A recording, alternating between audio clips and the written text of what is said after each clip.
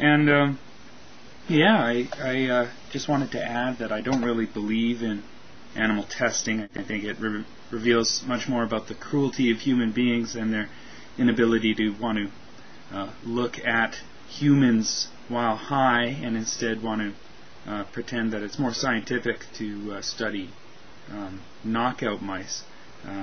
It does reveal some interesting things about cannabinoid receptors and how knockout mice drown if they don't have them, but I think we can learn more about how cannabis affects learning and memory by studying stoned humans in their natural setting.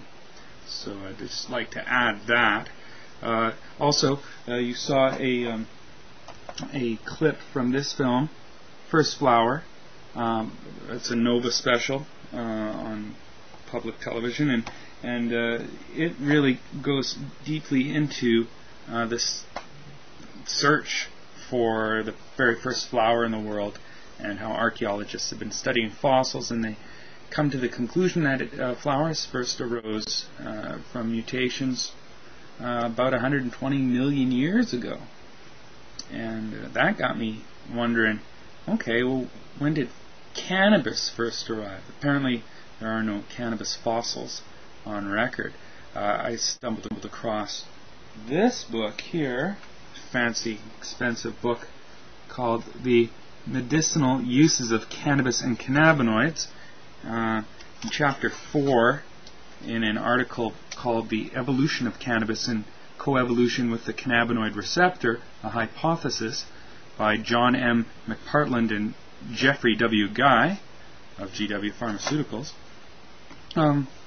These guys estimate by examining cannabis's parasites, how it has similar parasites to a sister group, the nettle, and no shared parasites with a cousin group, the fig/mulberry group. So it estimates on that basis that cannabis could have not originated on planet Earth earlier than 34 million years ago.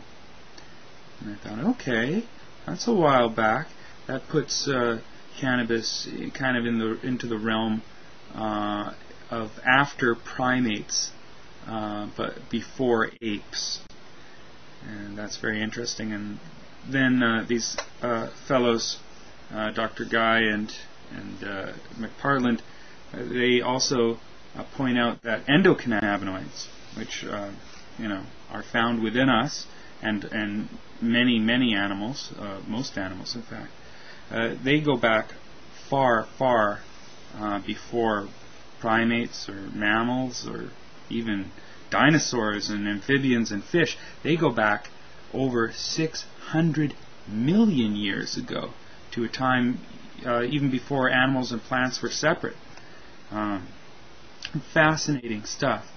So there's several theories floating around about how cannabis came into being. To oversimplify it a little bit, it's like a mutant nettle plant just kind of started to remember or harken back to a time or draw upon their genetic heritage, which once had endocannabinoids, and brought them back, and for some bizarre mutation, genetic mutation, and this was very attractive to humans or Neanderthals or monkeys. We don't really know how far back our relationship with cannabis goes. It could have gone back to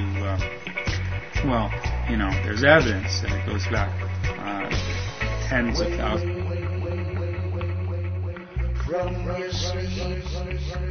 When we first started using rope, but it probably goes back farther than that.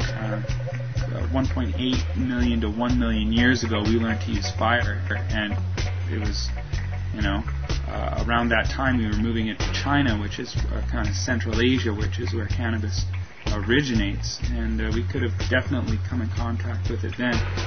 There's this other book called Intoxication by a guy named Ronald K. Siegel, and he points out that lots of animals get high, and that monkeys have been observed eating hemp leaves. So our relationship with cannabis could go back quite far. There's another really good book on the subject. It's called The Botany of Desire by a Michael Pollan. And you should check this book out too if you're interested in this subject. There's a real good quote from it. I'm just going to read to you. Whatever THC's original purpose may have been, as soon as a certain primate with a gift for experiment in horticulture stumbled upon its psychoactive properties, the plant's evolution embarked on a new trajectory, guided from then on by that primate and his desires. And all this detail will be found in an article that I'm going to try to get published in Cannabis Culture magazine, so watch for that. Basically, to sum it up, human beings and cannabis have evolved together, they've strengthened each other, and we are going to need cannabis in the future if we want to continue to evolve, if we want to evolve past poverty, past sickness, past illness. We're going to need our first, one of our first medicines, definitely, and our first rope, our first true paper, and the medicine that brought us the time slow high that definitely contributed to jazz music and the development of the computer and a lot of other cultural benefits like theater and writing and even religion. So we definitely need cannabis in our lives. We need to learn how to share this plant so we can evolve past the point of poverty, and we need to learn to stop scapegoating each other and to bring this plant back into our lives and our culture fully. Might give us the opportunity to evolve beyond being Homo sapien, beat each other up us, and go right to Homo sapien, learn to share this stuff if you get my meaning. So we need cannabis to evolve, and we should all learn more about it and defend this plant, this wonderful tree of life, bring it back into our evolution, lest we allow the drug war to select all the sensitive, intelligent, autonomous people out of the human race to languish in prison and just evolve to being an obedient, stupid group of people without cannabis. I don't want that. You don't want that.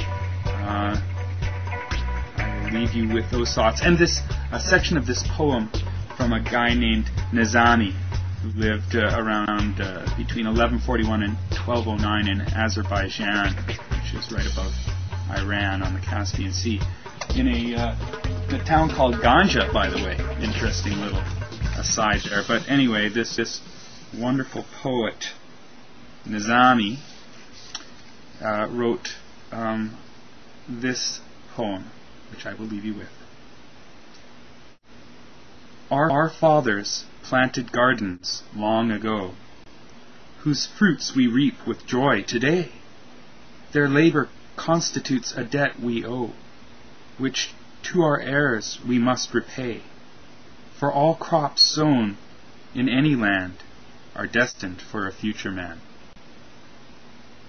My name has been David Malmo-Levine. This has been High Society. High as you get off this net. Now, with the assurance of DNA insight, the family tree of living flowering plants has largely been written. The old family tree was now in for a major pruning. Roses were found to be closely related to squash, strawberries to marijuana, this meat-eating pitcher plant to China's famous rhododendrons. For centuries, water lilies were thought to be nearly twins with the lotus. No longer. This, believe it or not, is the closest living relative of the lotus. This is the London plane tree or sycamore. And as you can see, this is not a little water plant. This is a big tree.